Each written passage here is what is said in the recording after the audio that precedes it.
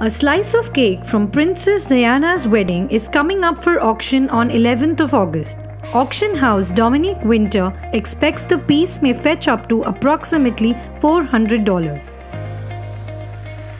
In India, stock market investors saw their wealth rise by more than 31 lakh crore rupees over April to July.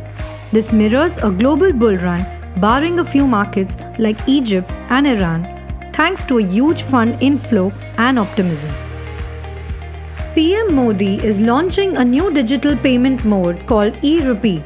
You can use it as e-vouchers to redeem monetary benefits against welfare schemes related to medicine, fertilizer subsidies, etc.